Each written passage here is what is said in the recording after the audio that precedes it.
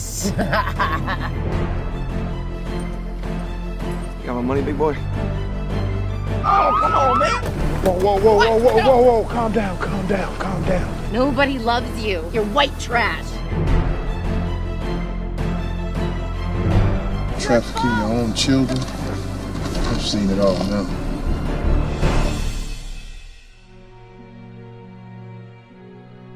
Hey, Jack. Let me see your list. Oh, living the American dream. You don't see God anywhere on this list, but you done good.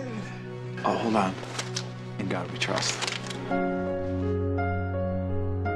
Women love men who love their families. I'm speaking from experience here. My mom, she's like my best friend. Your mom's your best friend? Uh-huh.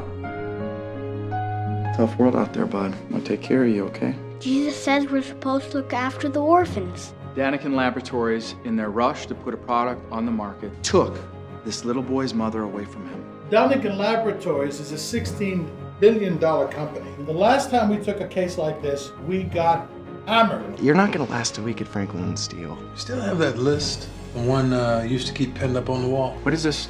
Start a family. Can't you read, counselor? You're not gonna be able to conceive. It's just not fair. I'm meant to be a mom. Toothbrush. It's a pregnancy test, Jack. Are you pregnant?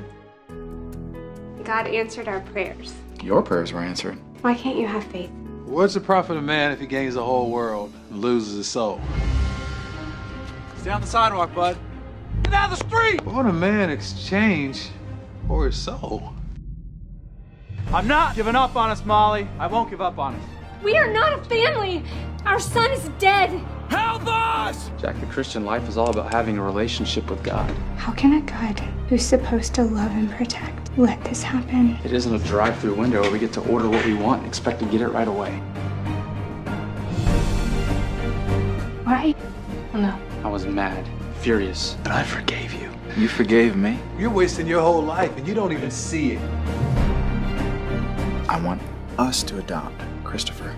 Mr. Stone, it is a miracle you survived childhood. You lost your own son to what some would argue negligence. I have some very serious concerns about your being fit as a father right now.